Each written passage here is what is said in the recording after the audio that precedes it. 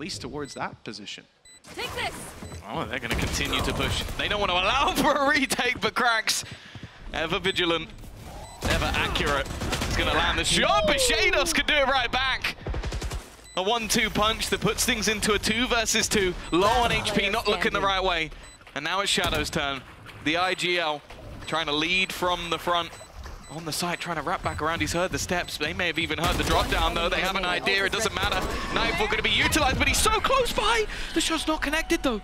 And now ShadoW could just play with it. He's gone all the way around, trying to bait his opponent. It's going to be him running into the smoke at the last second, and he will clutch this one out. For commitment, but it ends up working. Player not able to hear him drop down. The reposition was everything.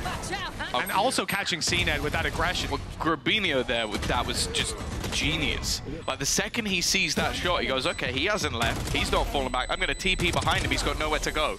Either he gets me and then